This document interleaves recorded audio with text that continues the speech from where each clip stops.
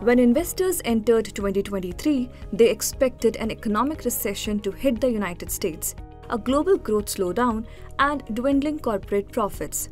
However, what unfolded was the US economy staying surprisingly resilient, faster than expected easing in inflationary conditions globally, and equities staging a smart comeback in the second half of the year. So far in 2023, benchmark indices across developed markets such as the US, Germany, France, and Japan have outperformed emerging market indices by surging in the range of 27 to 43%. By comparison, benchmarks in India, Taiwan, Brazil, Indonesia, and China have delivered returns between 6 and 20%. In fact, EMs such as Hong Kong and Thailand has declined 16 to 17% in 2023.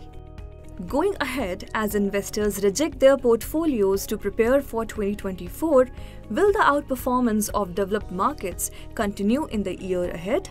The answer may not be that simple. Liquidity taps have been already open, with China, the Latin American, and the Central and Eastern European countries cutting rates as early as March this year. In terms of which countries are going to shine, remember, liquidity is just one aspect, and there are other parameters like valuations, earnings, politics, which are equally important when we deploy capital.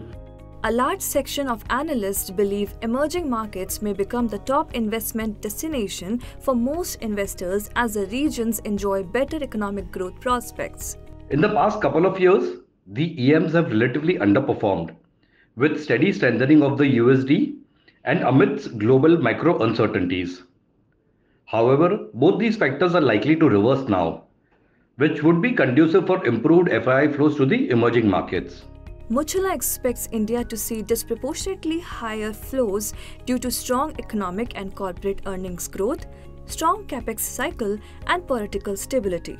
He also expects China to see flows on valuation comfort.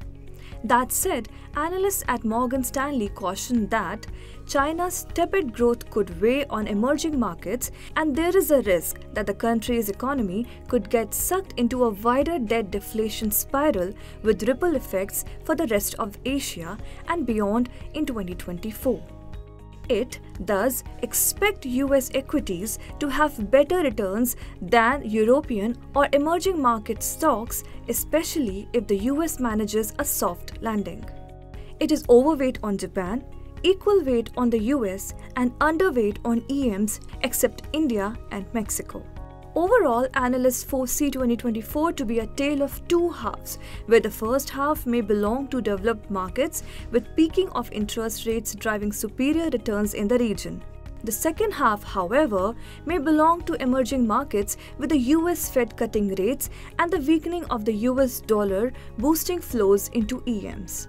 Today, on 27th December, global cues and year-end portfolio shuffling will sway the markets.